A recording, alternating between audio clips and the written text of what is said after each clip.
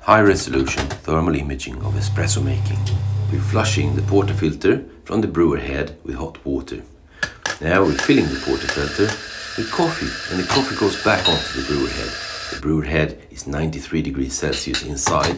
We're placing 2 cold cups of coffee just to show the difference in temperature here. The coffee cups are 13 degrees Celsius. Now you can see how the hot coffee is pouring out into the cups. And red marker we can read 71 degrees Celsius, 72, 73 as it exits the portafilter. Now you can see how the cups are starting to heat up from the bottom, and the green marker is showing the lowest temperature here is about 17, 18 degrees now, as it marks out when the cups are heated up from the bottom. The coffee in the cup is right now about 70 degrees, although it says 66 here.